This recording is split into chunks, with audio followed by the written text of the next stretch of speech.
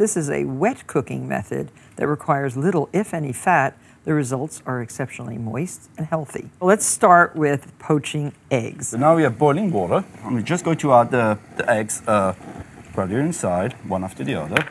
What you want is the perfect yolk encased in the perfect white, as even as possible. With a good whole grain toast, some salt and freshly ground pepper, and it is perfect.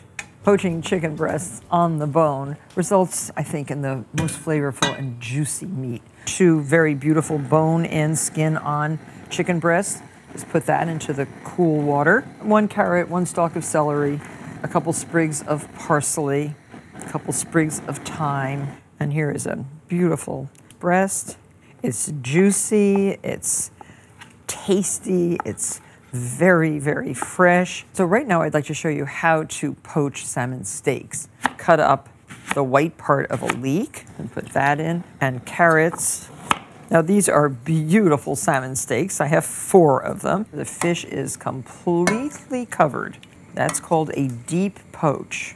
And here you have a meal in less than an hour that's healthy, nutritious, and beautiful.